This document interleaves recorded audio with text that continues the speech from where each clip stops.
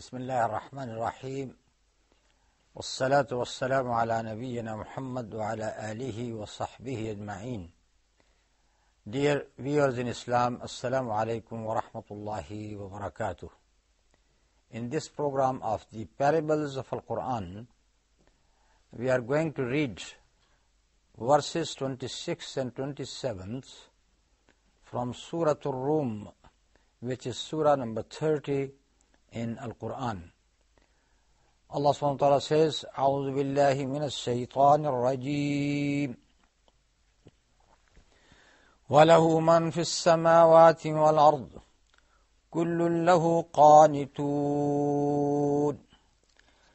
وهو الذي يبدأ الخلق ثم يعيده وهو أهون عليه وله المثل الأعلى في السماوات والأرض وهو العزيز الحكيم. To him belongs every being that is in the heavens and on earth. All are devoutly obedient to him. It is he who begins the process of creation, then repeats it, and for him it is most easy. To him belongs the loftiest similitude we can think of in the heavens and the earth, for he is exalted in might, full of wisdom. Now the main thing in these two verses, that is when Allah subhanahu wa ta'ala has said, وَلَهُ الْمَثَلُ الْأَعْلَى فِي السَّمَاوَاتِ وَالْأَرْضِ. He got the highest, the loftiest, the most sublime type of similitude in the heaven, in the earth. One thing that is very clear, we have said it many times in these lessons, that Allah subhanahu wa ta'ala is above us all, and it is quite impossible to define him in a way by which we don't resemble him with any of his creatures. So this is why Allah subhanahu wa ta'ala said, فَلَا تَضْرِبُوا لِلَّهِ الْأَمْثَالِ. Don't make similitude for Allah subhanahu wa ta'ala. Yani it is not possible for you to describe Allah subhanahu wa ta'ala as he should be described. Anyhow, for matters to make them more explicit, sometime you need some similitudes to explain. And this is why Allah subhanahu wa ta'ala has said that think of the loftiest thing, loftiest attitude, loftiest similitude, وَلَهُ الْمَثَلُ الْأَعْلَى. And that is how we have to treat the names of Allah and the attributes of Allah. Here in these ayat, what is the parable here, or what is the main subject which has been discussed? First of all, وَلَهُ مَنْ فِي السَّمَاوَاتِ وَالْأَرْضِ كُلٌّ لَهُ قَانِتٌ.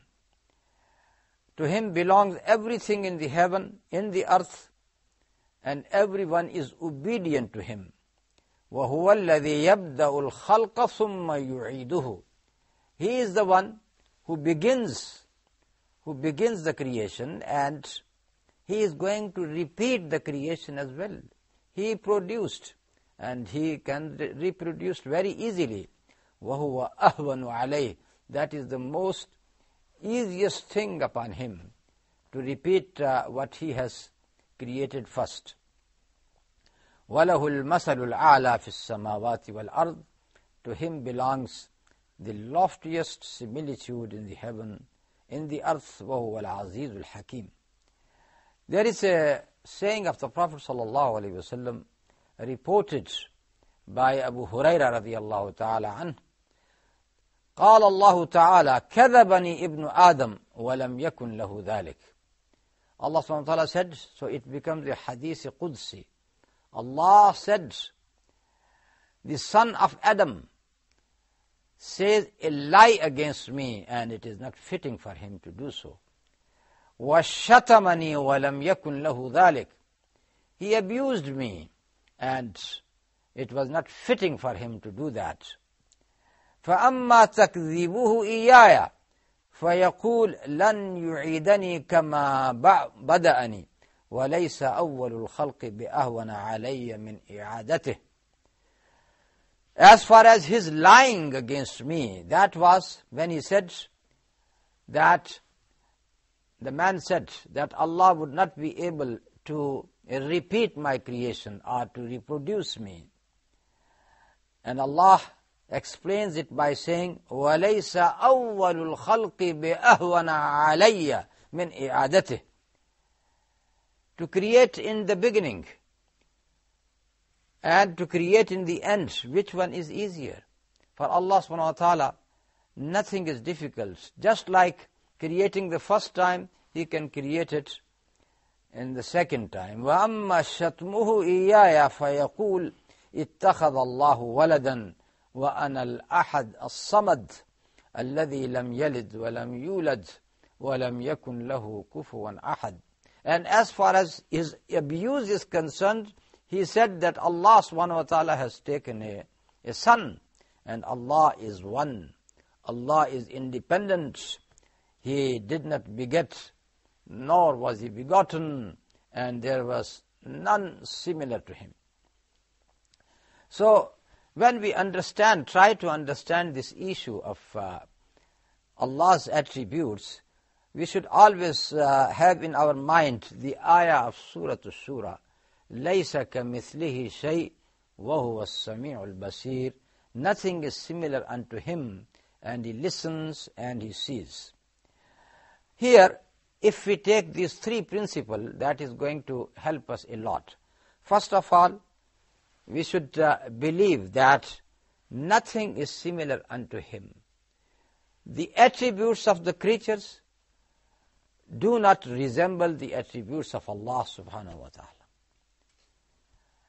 That is the first thing. The second thing which we should believe, that Allah subhanahu wa ta'ala, if He gives us any of His attributes, if He tells us about any of His attributes, we have to believe in Him.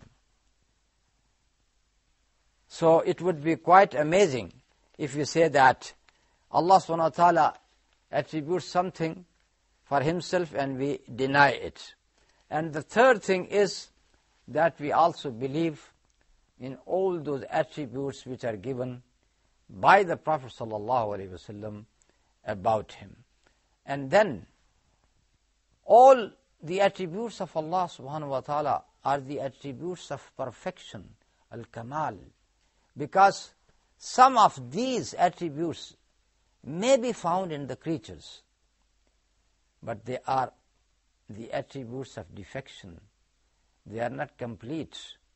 As far as Allah is concerned, the very same attribute is in its perfectness found in Allah. The end of this ayah, لَيْسَ كَمِثْلِهِ شَيْءٍ وَهُوَ السَّمِيعُ الْبَصِيرُ, here is the clue. There is nothing similar unto Him, but Allah subhanahu wa ta'ala listens, Allah subhanahu wa ta'ala sees. And we know that Allah subhanahu wa ta'ala has mentioned the very same two attributes for the man as well. وَجَعَلْنَاهُ سَمِيعًا بَصِيرًا. And we have made the man the one who listens, the one who sees. And Allah subhanahu wa ta'ala has said about Himself that He is as-Sami' al-Basir. He listens and He sees. And with the beginning of that ayah, لَيْسَ كَمِثْلِهِ شَيْءٍ, we can understand that the attributes of listening, hearing in Allah and in the creatures are not the same. There is a great difference between two of them. To what extent you can hear? If you are in a closed room, sometimes you don't hear any voices, any sound which is out of this room. You can't hear them. Some people, they are very weak in their hearing. They can't hear even the slightest sounds around them, near them. What is our sight? Sometimes we are In darkness we can't see at all. We can't see beyond the wall. We can't see at our back. That is our sighting. But when we speak about Allah subhanahu wa ta'ala, He hears even the cry, even the sound of a very tiny insect hidden in the depths of the oceans. He can see that insect as well. And Allah subhanahu wa ta'ala is providing livelihood for each and every of His creatures, including that insect in the depths of the ocean. So there is no comparison between the attributes of Allah and the attributes of the human being. There are some scholars who have discussed this subject in detail, and some of them, they got this opinion that we only find out that 7 attributes could be attributed to Allah. Others, we have to try to find out other meanings for them. Now these 7 attributes are just like the other attributes. If you say that among these 7 attributes, let me take them first. That is al-Qudrah, which is Allah subhanahu wa ta'ala is able upon everything. Al-Irada, fa'alun lima yurid. He does what he wills. Al-Ilm, which is the knowledge. Wallahu alim. Inna Allah alimun bi kulli shay. Allah subhanahu wa ta'ala knows everything. And then after ilm, al-hayat, the life. Allah subhanahu wa ta'ala is hayy, al-hayy al-qayyum. And then as-sam' wal-basar, the hearing and the sighting, which we have already mentioned. And then al-kalam, which is the speech. What we are saying that as long as you approve all these 7 attributes, and you also say that all these attributes are found in the creatures, but Allah's attributes do not resemble the attributes of the human beings. Allah subhanahu wa ta'ala knows, and people got the knowledge as well, but there is a great difference, or you say a hell of difference between the knowledge of Allah and the knowledge of the human being. In the same way, Allah subhanahu wa ta'ala got His will and the people got their will as well, but there is a difference. In the very same way, take any other attributes of Allah which is mentioned in Al-Quran, and you can say the same thing, that this attributes of Allah is only for Allah subhanahu wa ta'ala in its perfectness. As far as the human beings are concerned, they may have this attribute, but very defective, very defective. And with this we come to the end of this program. وصلى الله تعالى على نبينا محمد وعلى آله وصحبه أجمعين. والسلام عليكم ورحمة الله وبركاته.